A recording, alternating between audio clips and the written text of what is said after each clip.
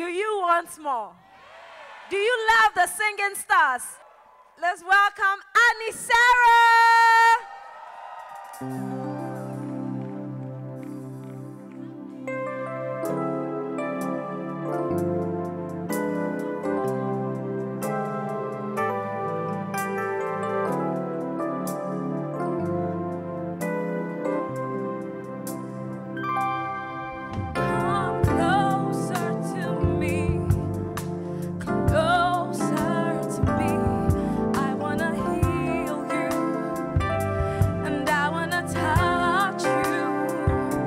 All those doubts and no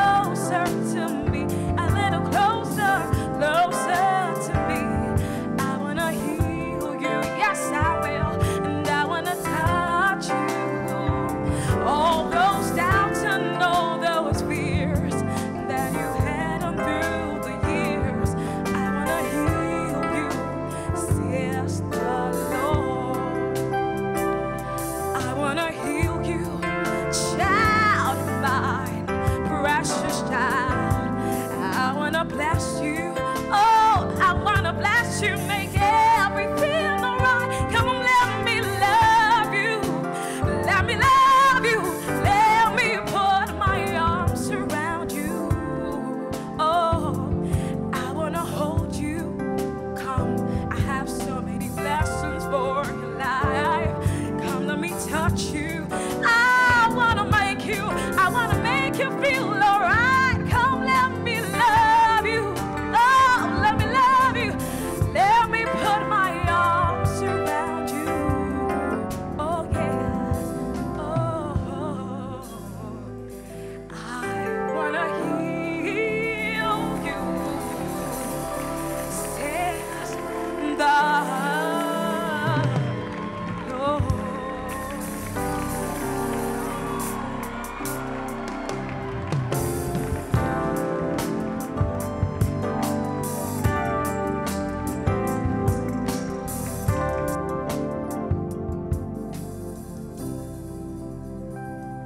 Father, thanks a million in Jesus' name. Amen. Right. You may be seated.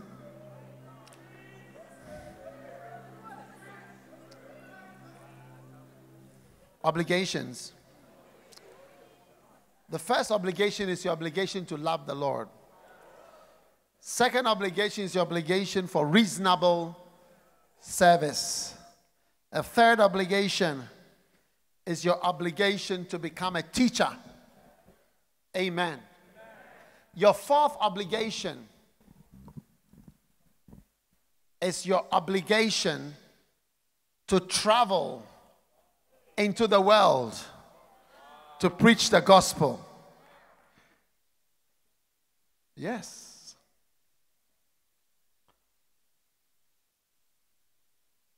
A Christian is a natural traveler.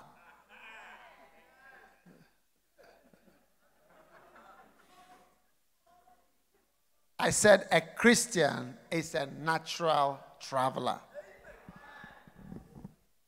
Yeah. Natural traveler. Traveling is part of Christian work. Rarely has there been anyone who works for God who doesn't have to travel a lot.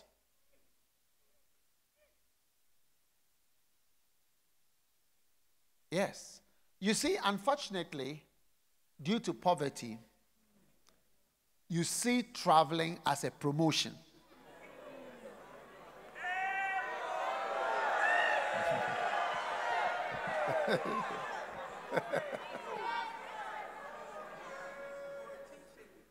Yes.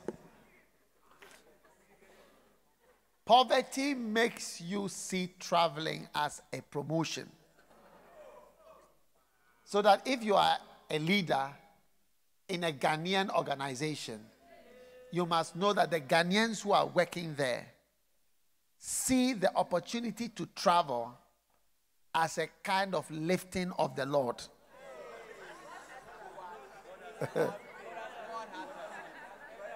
God has moved. Enter na travel.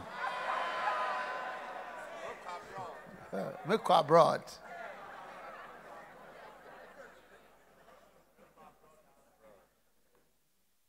Are you listening to me? And poverty has caused many Ghanaians to travel for economic reasons. Most Ghanaians and Nigerians travel for economic reasons. That is why you find them in London. They've never seen Buckingham Palace before. They've never seen many of the famous tourist sites because they are, unless they have a job in the park around there. I know somebody who used to work in the park carrying chairs. But you wouldn't see them doing that. So poverty has misinterpreted what traveling is.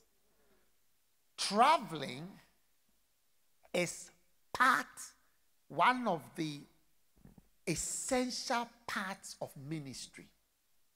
Yes, traveling. Rarely can you fulfill your ministry without traveling somewhere. Yes. When you donate yourself to ministry and to God, just as Jesus donated himself, he said, I will go. No one takes my life. I lay it down myself. It's not by economic reasons or anything that is making. I myself am laying myself down. When you lay yourself down truly for God, it is very likely that you will discover the role of traveling, that you are now supposed to travel for God. Rarely can you fulfill your ministry without traveling. Yes. Sometimes to be trained in the ministry, you have to travel. Sometimes to see certain things, you have to travel. I started traveling in the ministry years ago. Years and years ago. Traveling. Intentionally and consciously.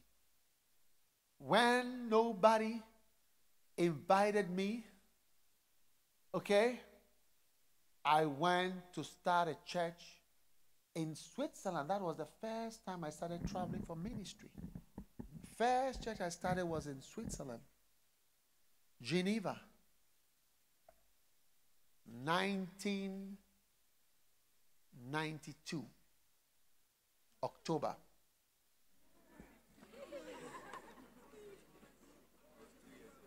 $1992. Yeah.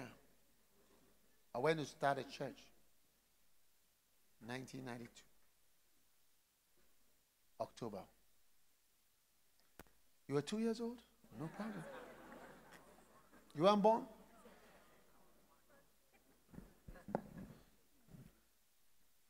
Rarely can you fulfill your ministry without traveling.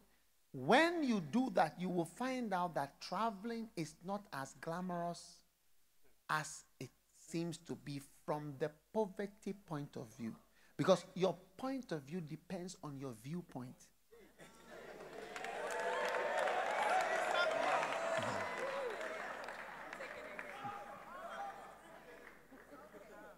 Your point of view is that traveling is a promotion. Traveling is going to get something. Traveling, I'm going to get money. I'm going to do something. We are going somewhere. But that point of view comes from your viewpoint. Your viewpoint is the viewpoint of a poverty-stricken person. True.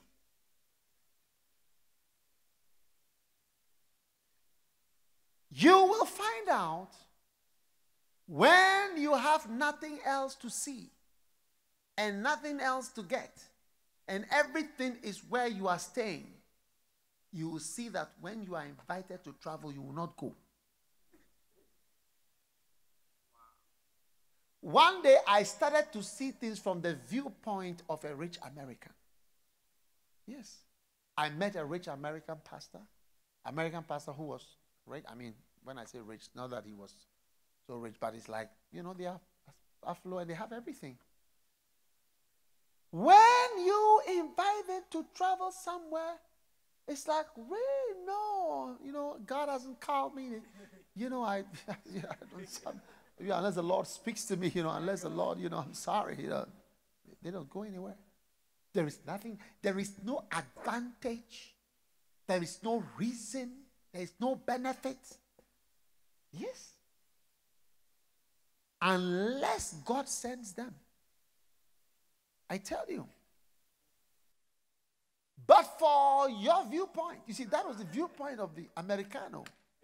But from the viewpoint of the man from Bechem and the man from Brekum and the man from KJB and the man from Ogbomosho and the man from Bodrase, and Brekusu. Hey! When you say traveling to Hamburg, you say, wow! The Lord himself has arisen on an angelic chariot and has made a way where there is no way.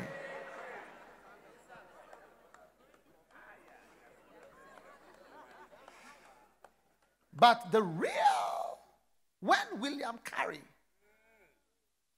said that he was leaving England, he married, he was 19 years old, his wife was 25 years old. Yeah. And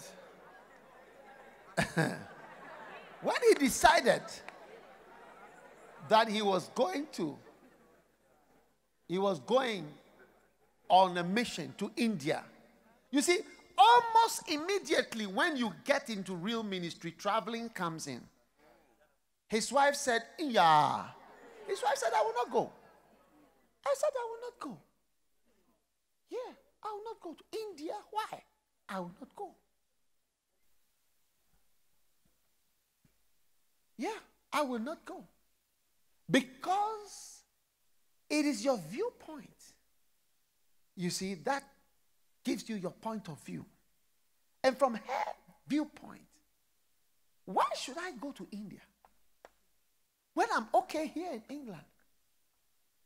I'm going to meet savages, sit on crocodile-infested rivers with hippopotamus and anaconda snakes, the cobra, king cobra, that is the big one. Do you know the king cobra, the only food that it eats is snakes? It doesn't eat anything except snakes. Yes. Huge like that. Big like a man. It can stand up to the height of a man. Yeah. These are what are in India. Tigers.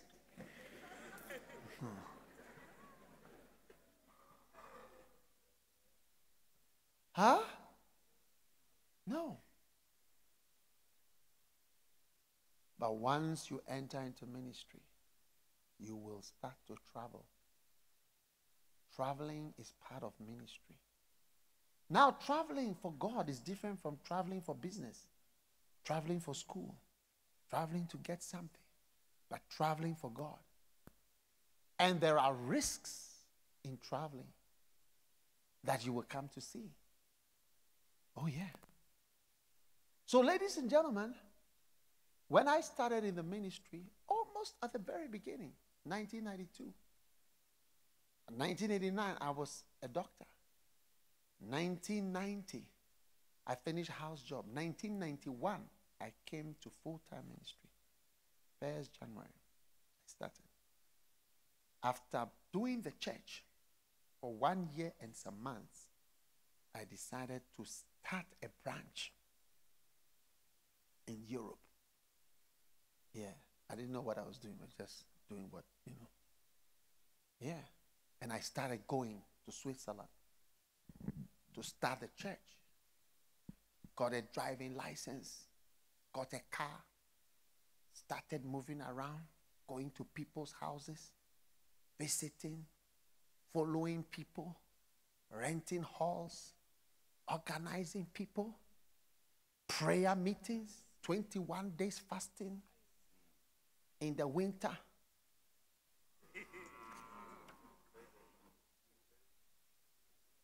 Prayer meeting daily, shouting. I prayed for everybody to receive the Holy Spirit. No one knows the Holy Spirit. I prayed for everybody to receive the Holy Spirit. I taught everybody how to play instruments. I bought drums, bought organ, bought keyboard, bought amplifier, bought speakers. Taught this one how to play organ, this how to play guitar, this how to play drums. I taught everybody. They all play now. Today they all play. Yeah. That's traveling and working for God. The church is still there today. Even this afternoon, I spoke to one of the church members, the pastor's there. Yeah. Who was there right when I went in 1992. She was there. Yes. So working for God involves traveling to where God says you should travel to.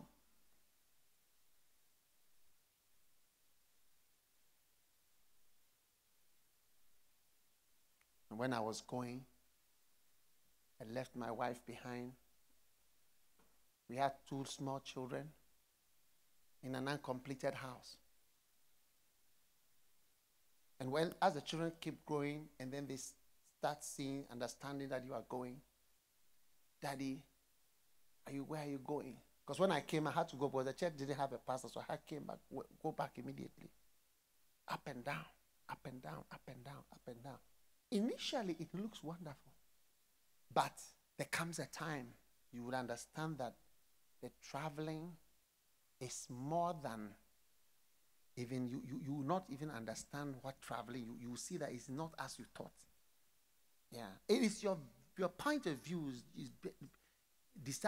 is from your viewpoint. And the viewpoint of a poverty-stricken economic refugee, it makes you see traveling as a promotion. Yes. Are you listening to me? So one of the obligations of a Christian, have I read any scripture? No. How come I have not read the scripture? Okay. Let's read it. Matthew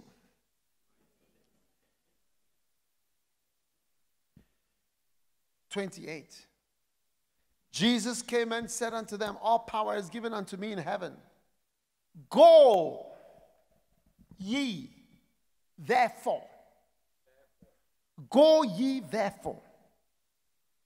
Amen.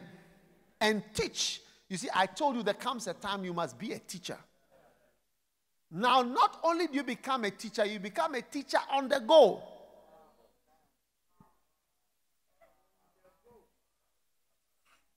Moving. Moving here, moving there, moving everywhere. Holy Ghost power. Moving you. Go ye therefore and teach. Go ye therefore and baptize. Teaching them to observe what I've commanded you. And lo, I am with you, even unto the end of the world. But you shall receive power. Acts 1:8. After the Holy Ghost is come, and you shall be witnesses unto me, both in Jerusalem, in all Judea, and in Samaria, and to the uttermost parts of the earth. That is the commission of a Christian. It's an obligation. Now, if you cannot get up from your room in, what is the place called? Liman. And you cannot move from Liman to Pentagon. Or you cannot move from Liman to TF. To go and follow a soul. A journey that God is sending you on. Travel from Liman Hall. Or J. Nelson. Even J. Nelson to Liman. Or Queen's Hall to Africa Hall. Africa Hall, the person you have to visit on the 8th floor. And you cannot walk out. There is no lift. You say, I cannot go up. It's too far. That is your first missionary journey which you are rejecting. Your first missionary journey, you are rejecting it. And you see, if you are thinking that, oh, I'm going to marry this man of God, I'll go to Singapore, I'll go to Germany, I'll go to this, I'll go to... When you are not prepared to go from Queen's Hall to Africa Hall or to Unity Hall, hey, you are not prepared to go from Commonwealth Hall. Do you know how many times I went up to Commonwealth Hall for follow-up? How do you think I met Bishop Saki? I went on visitation one day. From Legon Hall, I walked to Saba Annex B, Okponglo. Walk all the way. That was his room. He was there.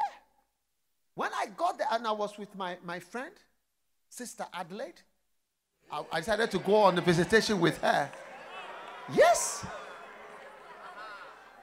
You'll be there and don't have friends in the university. You'll be suffering later on because you didn't have friends in the university. I decided to go with her. Let's go on visitation. Yes. When I got there, I think it was on the first floor, the second floor. We were looking for his room. We were going room to room. We couldn't see which one. Then we came to a room, and outside the door, they have written on a piece of paper, "Woe is me if I preach not the gospel." And I told the sister I was moving with that this must be the room of the guy. This must be the room. Yes. And he was not there. We have to walk from back to this way, go here, up and down. Actually, you have no energy to just from here to here. You can't go from here to here. You can't go. You can't follow somebody. You can't care for somebody. You can't go out. You see, that is like, and you expect God to send you to Indonesia. You say, God is going to send me on a wonderful journey. I'm going to go to. You're going to go to where? You are going nowhere. Ministry involves energy. It involves movement. That is why, Charlie, it is activity before middle age. By the time middle age comes and your bones start creaking small, look, you may not know. Even golf, we have golf. They have golf for normal, and then there's seniors. They call it seniors. From a certain age, it's like you are considered senior. Yeah. I don't know the age. I think it's 50. Like you are a senior. So it's like you are in a different class of 50 or 60. I don't know. Huh? Yeah, I don't know. You think you are the same always. You wouldn't take a little journey for the Lord. Small things you don't want to do. You just want to sing the choir. You can't come for choir. You can't go here. You can't do the ministry involve finding people. Hey. You see, why would traveling come about? Traveling will come about because souls are in pockets and at locations. Souls where you are get finished. They finish in their ability to receive from you. Soon, wherever you are is saturated and you need to go to the next place. Traveling is part of Christianity. And Jesus specified 4 geographical places: Jerusalem, Judea, Samaria, and to the uttermost parts of the earth. It's our obligation because our Savior said this. When you have the Holy Spirit, Holy Spirit, you will be an evangelist and a winner of souls. When the Holy Spirit came on the disciples, the arrival and the presence of the Holy Spirit caused 3,000 people to be saved just that afternoon. Yes, when the Holy Spirit came, the immediate, was souls, 3,000. His presence for some few minutes on the earth is souls are saved. If the Holy Spirit is leading you, your life will be directed towards winning of souls and bringing people towards God. It is like an almost immediate reaction of the presence of the Holy Spirit in your personal life. I'm telling you. The spirit of money, finding money, going in the world and get money, going in the world and get degrees, going into all those, is the spirit of the world, not the Holy Spirit. Read your Bible. You don't have to believe me. I'm nothing. Just believe your own Bible and read and see what happened when the Holy Spirit comes. He said, when the Spirit comes, you see power, and what will you do? Would you? He says, you will be witnesses unto me in Jerusalem, Judea, Samaria, to the ends of the earth. It's a sign that you have the Holy Spirit when souls are won in your life. Absence of the Holy Spirit, absence of soul winning, absence of crusade, absence of all these kind of things. That's one there. Apostasy descends on the church. I heard yesterday a church, they are revising their constitution to define what is marriage. Yes. I think Presbyterian church in, I don't know which part of the whatever. They are redefining the definition of marriage within the church. This is all that we'll be doing. You fall into all kinds of whatever. Meanwhile, when the Holy Spirit is there, you will see that you move. And you see, some years ago, when the Holy Spirit was moving in the American church, you will physically see Americans moving. Not just seeing them on TV. You will see them in Ghana, in Boku, in Takrady. Here, I've seen houses they built. Americans. Traveling is an obligation. It's an obligation, for he came from heaven to earth. He traveled here. You will be a mission, a missile, a mover, a person moving to wherever the soul can be located. That is the presence of the Holy Spirit on your life.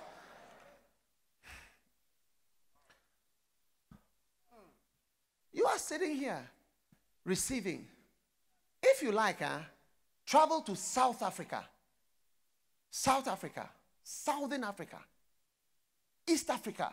You will see how much, when we talk about your level of Christianity, like when I went to Nigeria once, I realized that Nigeria was like about 40 years, to me, I felt it was between 20 to 40 years ahead of Ghana in Christianity. I don't know how it is now. But I felt that Nigeria was like about 20 to 40 years ahead of Ghana. Yeah. And more advanced, the church is more advanced in many ways. Some years ago, I'm sure it's still advanced. When you go to South Africa is a country, and Southern African countries, you find out that they are 40 years behind. Not 40 years ahead, 40 years behind Ghana. Yes. You wouldn't know. You have a lot to give. And a lot you have that you don't know. You see, when you visit a country, you will not really understand. But if you stay there, you see there, you will understand what you're talking about. There's a lot within you. But laziness and excuses will let us say, no. Meanwhile, when people have to do things, do you know all the Ghanaians who are abroad in China, Dubai, Abu Dhabi, here, there, Ghanaians? One of the most traveled group of people, Ghanaians, Nigerians, we are the top missiles of the world. Ghanaians, Nigerians, what? You will find us everywhere. But not as missionaries for the church. As survival missionaries. Looking for money, looking for survival, looking for job. Yes. Everywhere in the world. Moving around. Moving.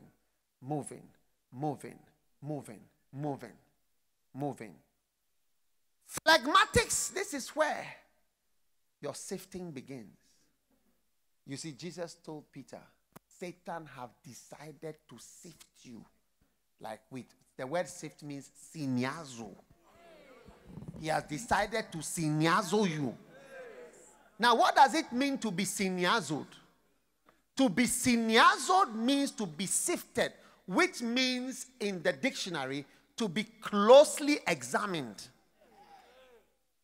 So after you've been trained, you become closely examined, and then when the sifting happens, things which are not right and the correct size, they don't go through the sifting. They don't go through the filter. So many of us, you see, we will be taken, come, and you'll be put in a sieve like this, and you'll be shaken. And then, if your temperament is not good, you see that it will be lying at the top. It didn't go through.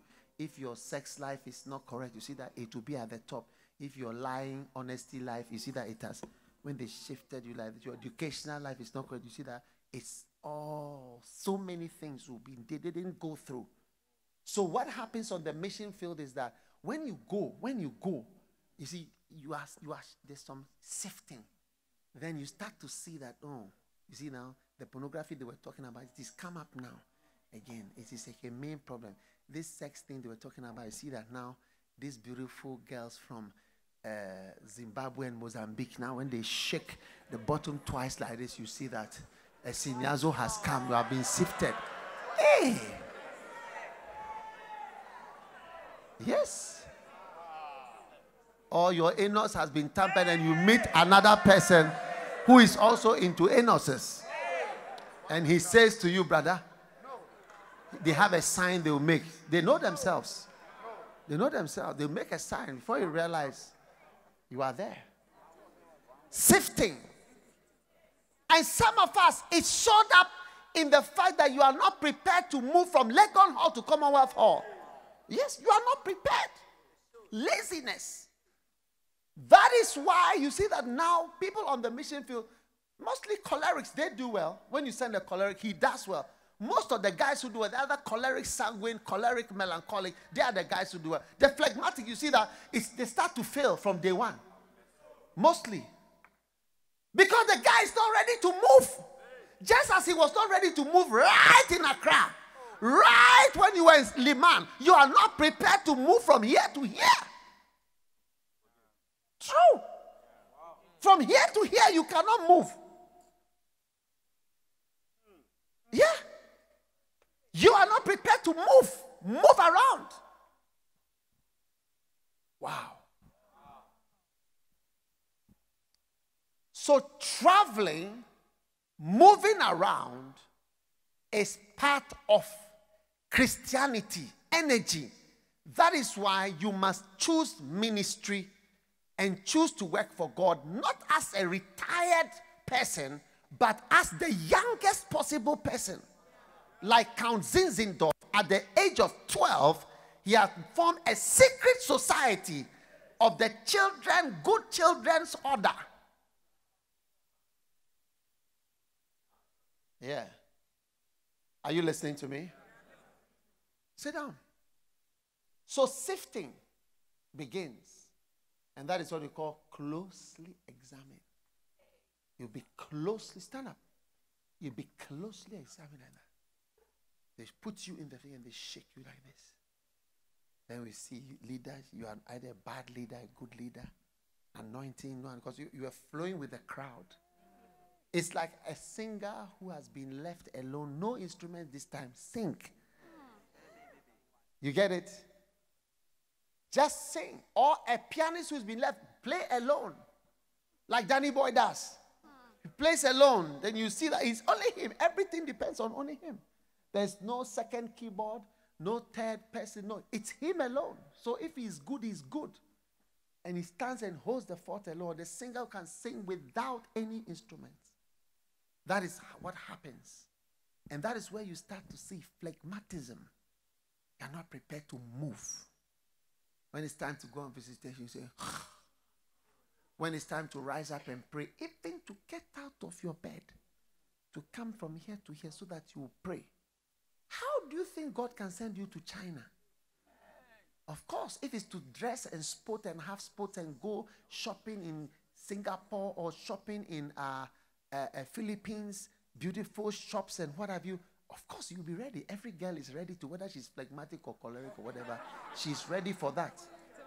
Yes. But when there's nothing to gain, then you start to see, you've opened your leg and you are stretched out with your fuses blowing all over the place. No, ready to move in any way, form, or fashion. You shall receive power. And your location will change. Jerusalem will change. Judea will change. Samaria will change. Uttermost will see you there. The uttermost part of the campus. Yeah. Uttermost parts of the campus before we come to uttermost parts of the earth.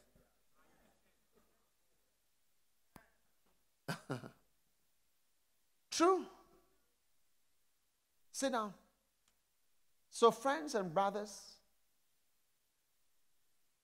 you must realize that Christianity involves movement.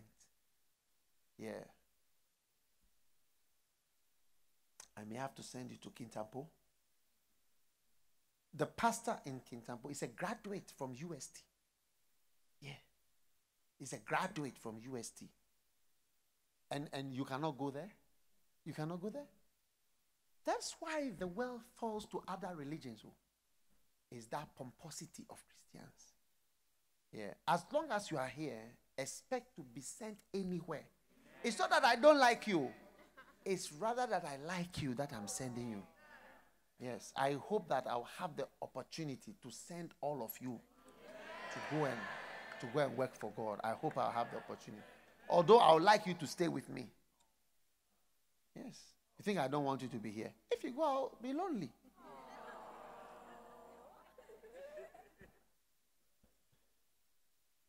Dr. Go, you would wonder that, don't I want to have members? Yes. Don't I want to have anybody around me? Every day I say I'm sending people. Yeah. Sometimes the people that I send, after they have been sent for some time, what they go and learn there, they become more useful to come back. Yeah. After they fulfill their mission. Sometimes they fulfill it just as. Sometimes when they say, yes, I'm going, they start going, then they become useful. Because your attitude has changed by being ready to go. Yes. You must be ready to go and ready to work for God and ready to travel. Yes.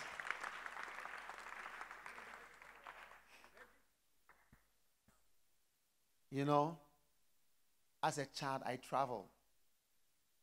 I've always traveled. Even to come to Ghana, I traveled. To be here, I had to travel because I wasn't born here. So traveling has been, so I never knew that traveling was a reward. When I became a pastor, after some time of working, now I realized that no, people see traveling differently. They see it as like if you are blessed, the door is open.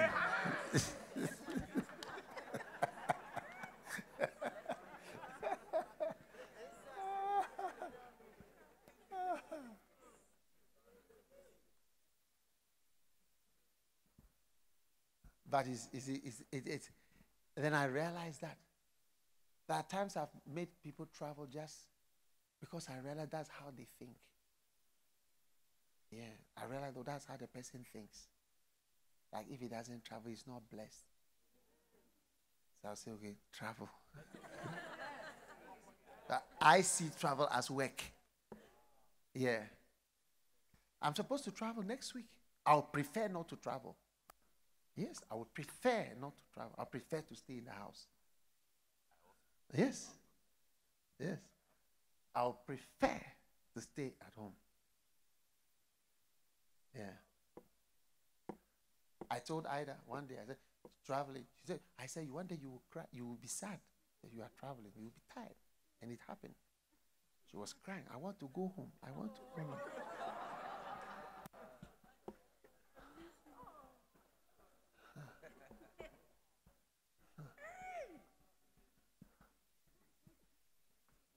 I see you traveling. Are you ready to go? To where? Where are you ready to go to? Huh? I can't hear the town. Anywhere. Are you sure it's anywhere? If they bring the sifting and they start to examine you closely, will it still be anywhere? When your mother starts to object and your grandmother also steps in and your father makes a call, what will you be saying? Tell somebody, I'm ready to be a traveler for Jesus. I'm ready to spend and be spent. It is my obligation. Yes, it's the obligation of Christians to use means. And one of the means is to travel. Is there. Yeah. So that's why I'm always sending people. The church must send or it will end. I'm having a camp next week or whatever, one of these weeks. And the theme of the camp is the church must send or it will end. Yes. The church must send or it will end. Yes, send or end. Yes. The church must send or it will end. As for me, I would like the Holy Spirit to be associated with me. How many would like the Holy Spirit to be associated with what you are doing? And the Holy Spirit associated with me is soul winning. Receive the Holy Ghost and start moving. Move through Jerusalem. Where is your Jerusalem? Your Jerusalem is your campus, your hall. Move through the Jerusalem. Move through the campus. Let there not be any room, any hall, any place that you don't know. Yeah. Even London.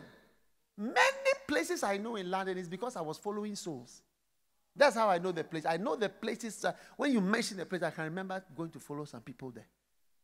Yeah, there are places when you mention the name of the... Oh, I've walked all those places. Looking for people, house to house, door to door, following maps and addresses. Tubes, spending my time and my money to find people. Yes. That is why I will encourage you to work for God when you are young, fresh, your bones are energetic. Naturally, you are just booming with life. Yes. What a blessing. Is it a blessing?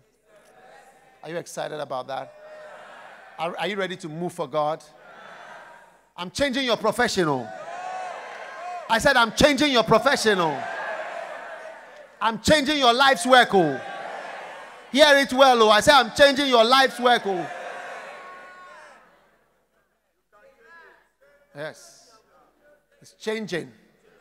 I said it's changing. Your life's work is changing. Your profession is changing practically. Yes. It is my obligation as a believer to go to the ends of this world as far as any. That is why you see anybody who has a high nose looking down on things, you don't belong in Christianity. Yeah, you look down. You know, many times you look at people, say that they look down on places. Oh, it's a villager. Look at that village. Look at that hole. Hey, where? Mali. Hey. Hey. Guinea. What is Guinea? Hey. You don't belong here. I said you don't belong here. Yeah. Twice I had, maybe twice, 3 times, even more. I had some foreigners working. They were working in the ministry. One day, one of them made a comment. I realized the person doesn't have a good mind about Ghanaians. You see, all these Ghanaians, what's up? When the person said that, I took an immediate decision. It's time for you to go. Yeah. Not a few days later, there was a meeting. You got to go back. Not many days after. You got to go back to your country. You got to go back to your country. Go find a beloved over there. Get married. You start looking down on people. Your time is over. You can't look down on countries, places, people as a missionary or somebody God is going to use. There is nobody that is low, if you don't know what I'm telling you. And there's no place that is low, if you don't know. There is nowhere in the world that is a low place. As far as God's work is concerned, it's a place. A soul is a soul, and it's precious to God. Wherever he's coming from, you can't look down. And that thing has to be killed out of you. And so another person made a comment, said, oh, it was a circle, and you know how the people were trying to whatever. And so, you know, I look at the people and I saw those people. I said, when I heard, I said, oh, really? Is there something wrong with the people? Is the people that are circled, there's something bad about the people and didn't want to touch this and that? I took a mental note of it. He didn't know I took to instant. Even yesterday, I met some people. They made some comments about Ghana. I said, these people, there's something wrong. I was giving them advice to go here. I started to give them advice to the other direction. I said, go to the other place. Oh, yeah. You can't look down on a place. You see, when God is saying to the uttermost part of it, you say, what uttermost part? What uttermost part? You are looking down on places. Has He specified when His uttermost part? It includes everywhere. You have raised up your nose and are looking down on places and people, especially places. You don't belong here. I said you don't belong in this meeting. You better come for career counseling session next week. They'll be here for career development. Yeah. I took a note of it. And I sent the person back to where the people are. You understand? And now the person is completely backslidden. Yeah. Because pride comes before a fall. Totally backslidden. I took a mental note when the person said something was in a bus, something made a comment. There is a way when you listen, you see that the person has a way of looking down at whatever is happening. Meanwhile, where you are coming from, what is going on there? What is there? What do you mean? I said, what do you mean?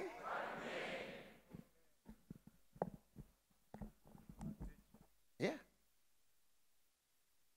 One day I sent a brother to Uganda. And when he went, something terrible happened. Yeah. When he came to me, he told me, he said, Bishop, you know, there's something to do with armed robbers. He said, you know, I want to tell you, the truth is that even my own brother or my own cousin or my own whatever, right here in Ghana, he mentioned the town. Armed robbers went there. The same thing happened to him just a few weeks ago. So it's not that Uganda. It's not that there's something with Uganda. And when he said that, I took note of it. That he was thinking clearly. It's not because you can always try to blame a place. You see, this accursed place. I would never have seen anybody here. I don't know anyone here. I would never have come here. Do you think I cannot talk like that about Kolegono? Who do I know in Kolegono? What would have brought me to Kolegono? Somebody I don't know anybody there. How can I even know somebody? I don't have people there. Do you have people there? Doctor, do you know people in Kolegono? Yes. What would have taken us to Kolegono? Through Christ. We can all lift up our noses and say, these people, whatever people, this place. What place? What do you mean by that? You are in the wrong meeting. You came to the wrong meeting. Go back to wherever is a good place to you. You are the kind of dangerous person if you ever marry a foreigner, you have a mixed marriage. When the next little marital problem comes, you will start. I know one couple, they married Ghana-Gambia marriage. Hey, when trouble started, you couldn't hear the end of Ghana or Gambia. Whether it's Ghana, Gambia. You Gambians this, you Ghanaians this, Ghanaians you Gambia. Hey, we couldn't hear the end of it. Yes. Because you look down on a place. I don't look down on any place. It's a good place to me. When I was in Kolegono, I loved Kolegono. I had dreams for Kolegono, what we were going to do. When Archbishop came there, he stood at the rooftop. He looked around, he said, what? There is no 20th century building in this place. I don't see any 20th century building. I wasn't happy with what he was saying. Because I thought this is a great place. He was saying prophetically that there is no 20th century building here.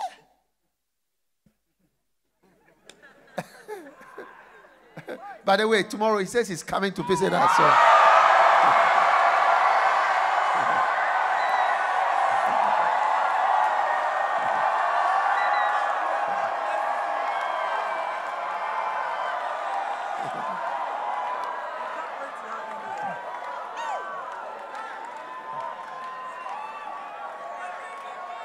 Yeah. Listen.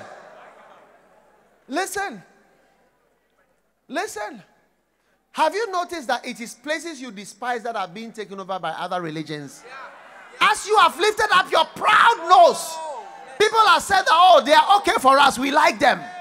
And they have taken all of them. You don't belong in this meeting. I'm telling you, if you look down on places, I want you to leave. I say, I want you to leave and go and join another meeting. You can come for another group meeting. Don't be in this group. If you look down on any town, any country, any group, you are in the wrong group. I'm telling you, not here. This place, it doesn't work. If you have been sent, go into the uttermost part of the... you lift your nose. When we bought Colegono Church first, it hadn't got a roof and everything. I took a sister, one of our church members. I took her to Colegono. It had no roof, toilet, everything was there. Like, when I brought her there, I thought her eyes were bright with vision like my eyes. When she got there, she said, is this the place? Now, that time she was one of the top people working in one of the top banks. When she saw the place, she said,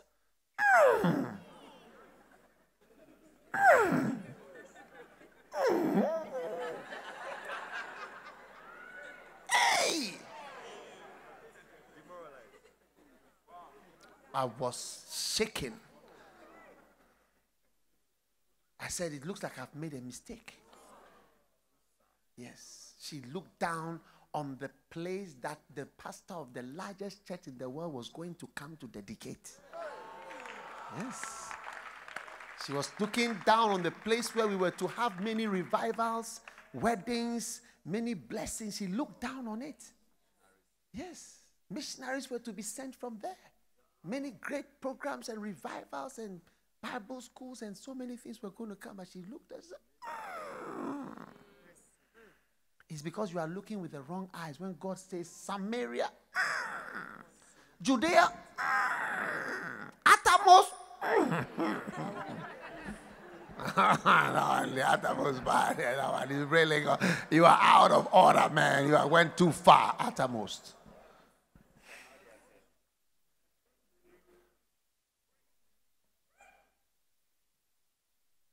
Who have been, even in my life and ministry, who have been a blessing to me? Is it rich people? Which rich person? Show me one rich person. You show me one rich person. Show me one person, just one. If you can find one, is the ordinary, the children, you and people. For all those that are with me now, they will be like this. Beloved, will say, have you got this, beloved? Okay, it didn't work. We've broken up. Okay, we are going for another one. Like that. To break. Do you know how many times Bishop Oko Botedoku had breaking up of relationship for us to restart? We'll sit down and plan. Let's plan again. Come, let's plan again. Do you know how many times? I said, do you know how many times that we sat back on the drawing board to re-strategize?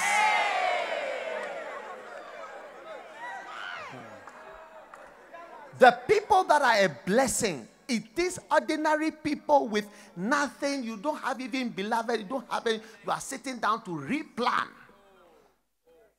Which rich person is the ordinary people? Yeah. So you are looking down on the treasure. You are looking down on the treasure in the place that is a treasure. You have made a great mistake. You have made a great mistake. To look down and you say, oh, America, wow. Oh, Sierra Leone, whoa. Ebola, this, whatever. You wait and stay here and see. You get another thing will bite you, another disease you come before you realize, you say, hey, even those at the Ebola zone, nothing is happening to them. I thought I was safe in Ghana. I thought I was safe here, not knowing that something else was coming.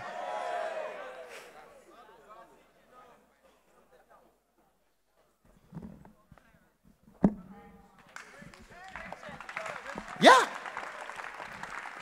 Those of you who turn up your noses at places, you don't understand. You don't understand. Yeah.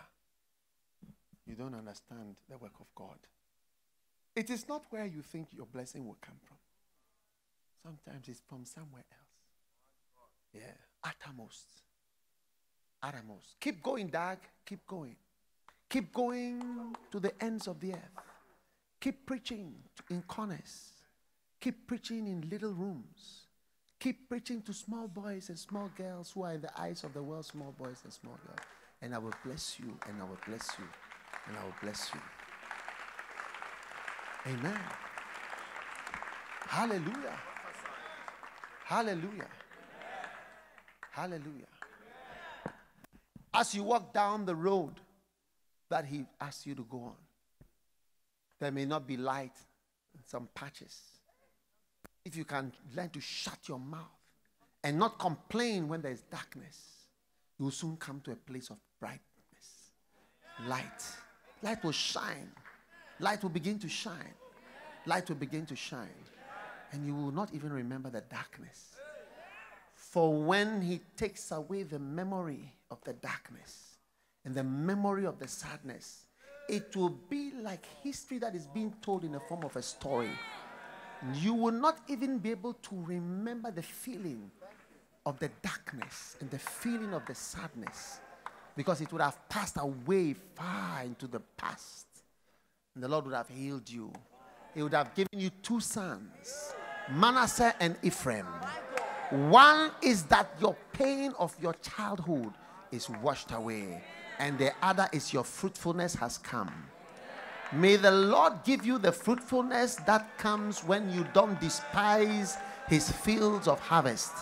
May the Lord bless you and give you the honor that you deserve, because you honored his calling and you honored what he respected and you loved what he loved. You loved the people he loved.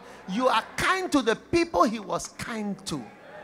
May the Lord help and remember you because of this. Thank you, Jesus. Thank you for our obligations. Thank you that we will fulfill every obligation to travel anywhere, at any time, to do anything that you want us to do, Lord. We are glad that you will call us. It's an appointment to move. It's an appointment to go. We give you thanks. We give you praise. In the name of Jesus Christ of Nazareth. Amen. Sit down. Wow. What a blessing.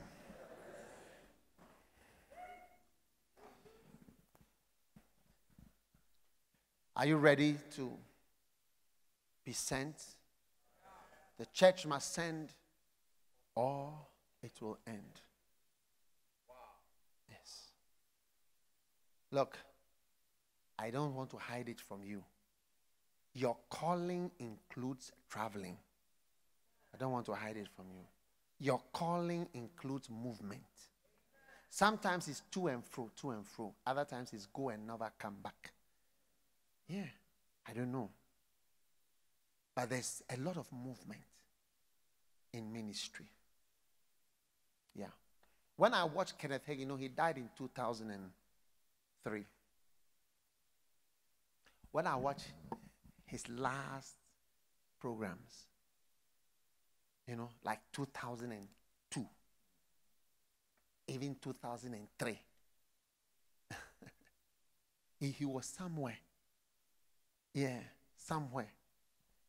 Different towns and cities in America preaching. Yeah. Just as he was when he was 20-something years old. Yeah. That's ministry. Are you ready for it? Wow. I know you think it's glamorous. There's always something wonderful hidden inside. God has toffees, comforts, little comforts to just encourage you. Yes. Help you. Take this little one, suck it, sweetie, keep you going. But not all is joyous. Kenneth Hagin said, he said sometimes his son will say, Daddy, do you have to go? Daddy, don't go. And he said, I gotta go. Then he said he would park his car and move. When he turns round the corner, then he would park the car again. And then he would cry in the car. And cry and cry. When you have little children, you understand it. He would cry. When he finishes crying, then he would park the car again and continue. It pained him so much to go. Yeah. One day his wife said, I want an ordinary husband. I don't want a husband who's traveling. So she started to put pressure. Be careful of your wife, lest she redirects your whole calling. So one day, his wife was saying, I've had enough and I want him to be there. He was preaching, he collapsed. Fell down. Then they jumped on him. It was like his heart was stopping. And as they were trying to revive him, the wife was standing there. Then she said she heard the voice of God. God said, I can take him somewhere. He will never come back. Do you like him to go and come, or to go and never come back? She chose go and come. She said, Lord, I choose going and coming. One time. I choose going and coming. We'll manage it like that, Lord. We will manage it like that, Lord. And he rose up. And that was the end of that. Yeah. He got up. His wife would. Yes. His wife wrote one book. Kenneth Hagin's wife wrote only one book. It's called His Grace is Greater. Or His Grace is not greater than His grace. Something is not greater than His grace. His grace is greater than something. Yeah. You can do it. When you get to heaven, no more traveling. Residential. Your mansion. Visitation without end. Friendship and playing of guitars without end. Singing forever. Wow! Clap for Jesus.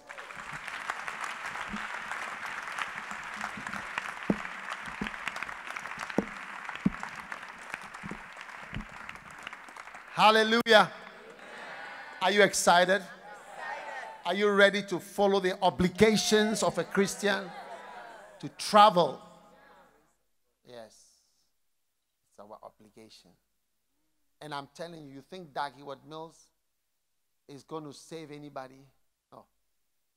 You should see how sad I feel in my room when I think about how little my life has done for God. I'm depending on you to rise up.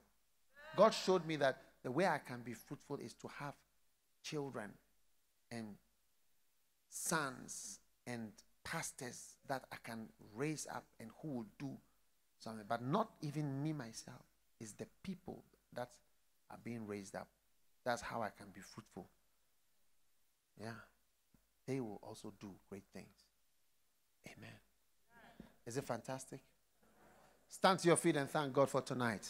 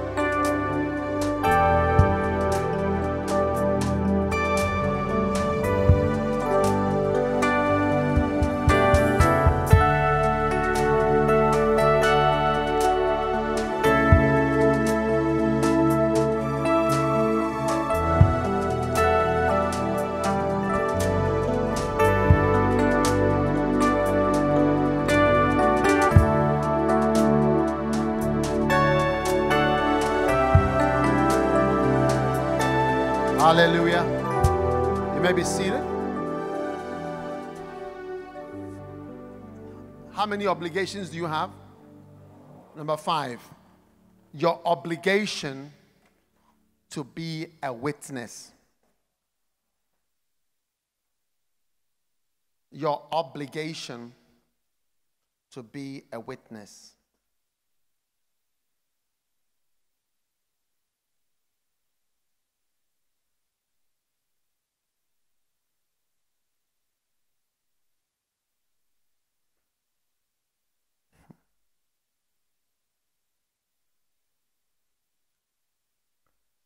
Amen. Wow. Wow. Now, your obligation to be a witness. What does it mean to be a witness?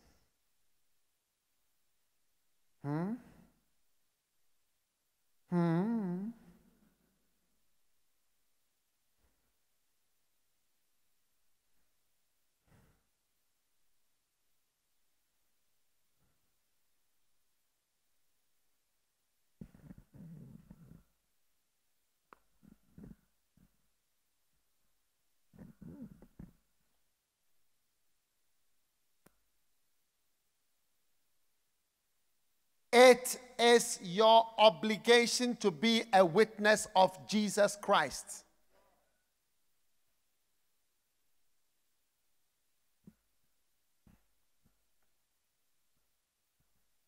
Today, we have a lot of pseudo-Christian things that are being preached in the church. But it is our obligation to talk about Jesus Christ. Can I have an amen from somebody? Yeah.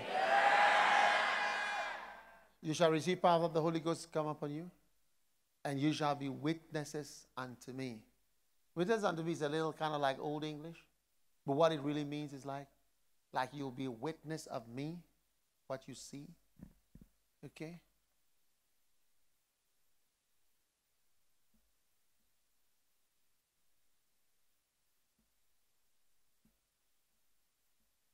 So, I remember one day when I was in a room, I was staying somewhere, and a man quarreled with his girlfriend, and he took his car and started ramming the car into the house. And I was looking out of the window, and I was watching the guy shouting at the girl, and the girl shouting back. And then he got into his car, moved forward to where these people are sitting, then reversed the car at top speed. Pow! The whole house shook. Forward again, reversed. Pow! And then forward again. I think he did like 3 times. And then got out of the car, swearing, shouting, got into the car and drove off. Then I was there when I suddenly saw the whole area was with blue lights. The police had come. So I went to sleep. And a couple of days later, there was a knock. When I opened the door, was a policeman. And he said, please, couple of nights ago, something happened here. Did you see? I said, did I saw? You need me? For what? I have no time for your things. Now, the reason they were calling me was they wanted me to go to court and be a witness. What did I see on that fateful night? What I saw, what I know, that I saw that day, and what I saw, what I know about that. Now, anyway, so can you believe that I went to court? Yeah. When I got to court, I had never been before. It was my first time. So they said, witness number 2. So I stepped forward. I said, what did you see that night? And then I told them, number 1, the anatomy of the upper limb is very important in the study of general anatomy.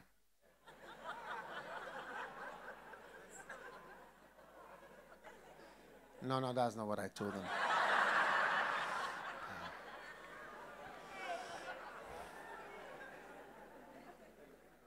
This is what I told them. I told them, they said, what did I see? And then I said, well, number 1, there are 7 main laws of prosperity. Yeah, that's what I told them. I said, there are 7. The judge said, pardon? Excuse me, sir?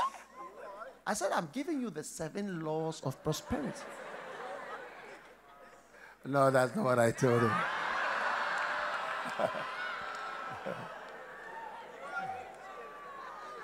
No, that's not what I told them. I'll tell you what I told them. I told them, listen.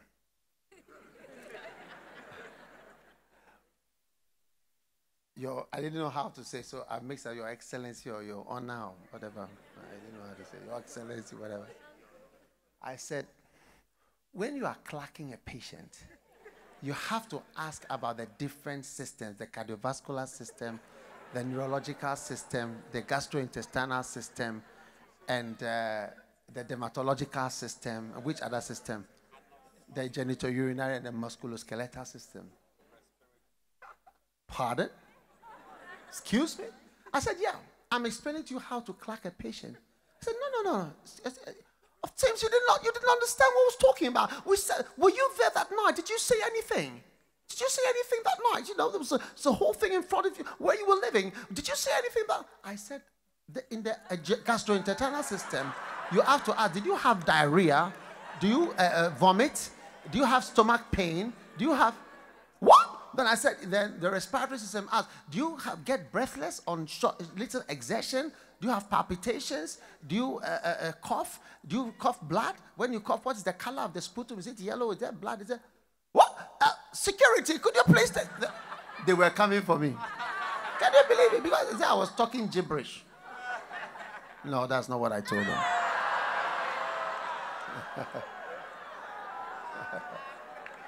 That is not what I told them. That's not what I told them. Do you really want to know what I told them? I told them, I said, listen, I was there that night. What I want to tell you is very simple. In Ghana, we have a number of golf courses.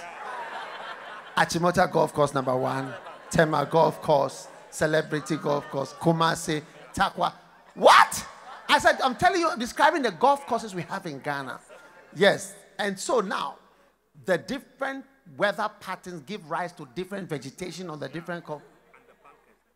Wow. Immediately, I felt the blue. When I turned a blue policeman, white man, he said, come this way, please. Come this way, please. And I said to the judge, bye. And I walked out of the court.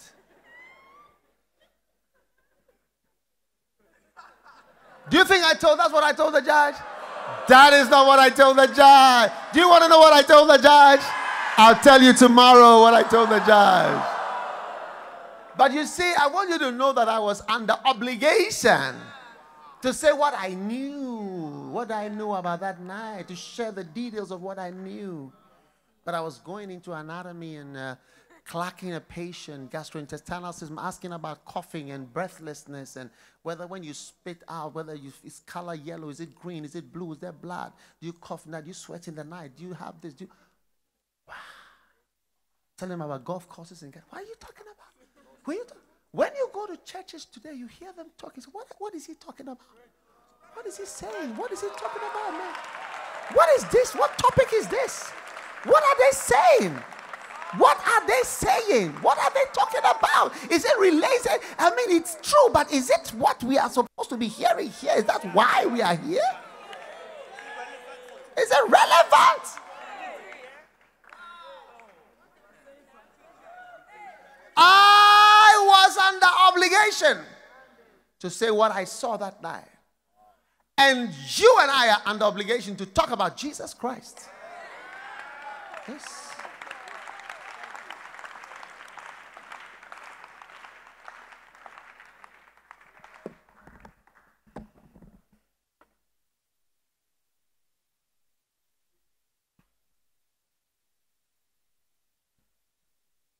Are you understanding? You really want to know what I told him that night? I'll tell you tomorrow.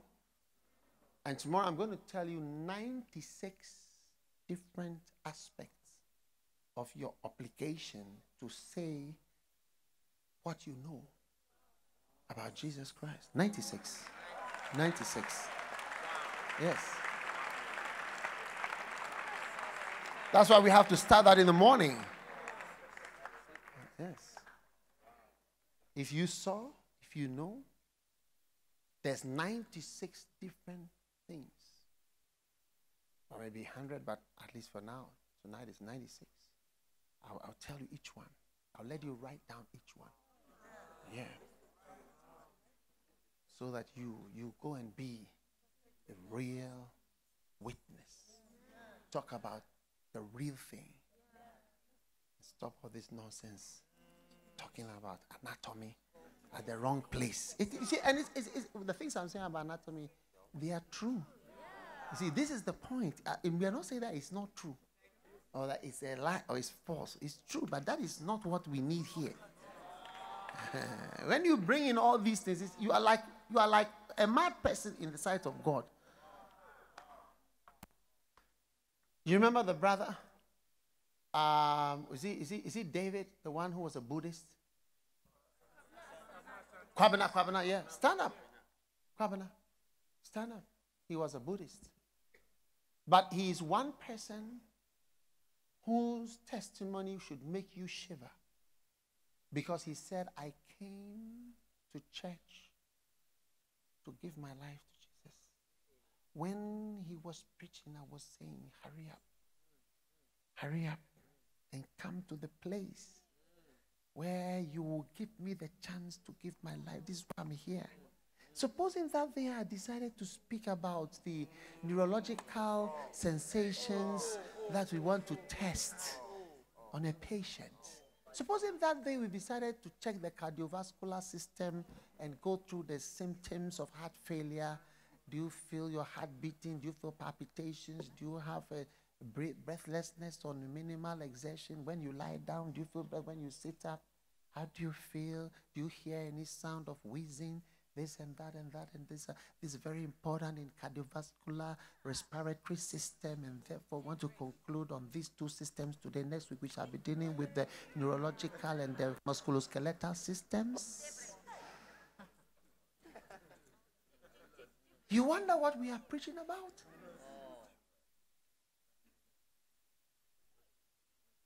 You wonder? How many think the... Tomorrow I'll tell you what I told the judge. How many think the judge thought I was mad? Must have thought I was crazy. Must have thought I was crazy. I always remember that day. Judge knocked at the door.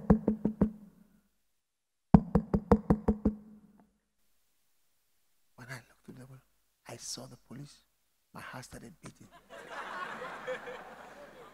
I was asking, do I have a visa?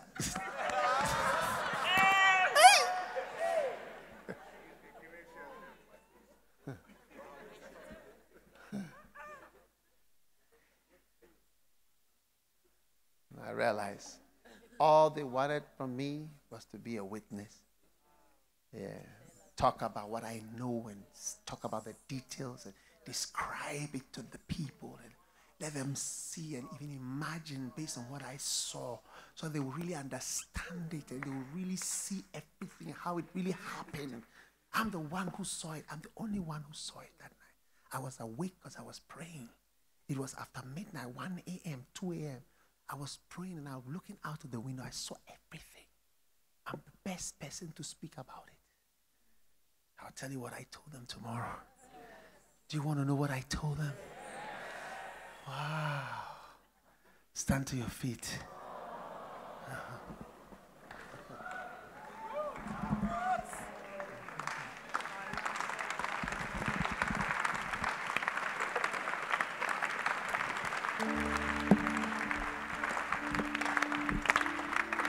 All right. I hear there are some meatballs. Wow. What else is there tonight? Spaghetti.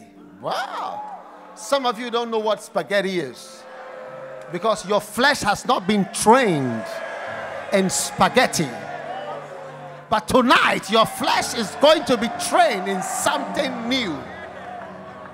One day you will be somewhere, you say, give me some spaghetti.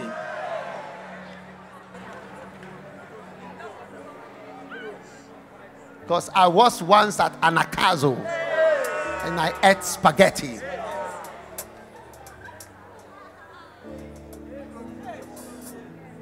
Lift up your hands. Give glory to God. Father, we give you thanks. We give you praise. We give you glory.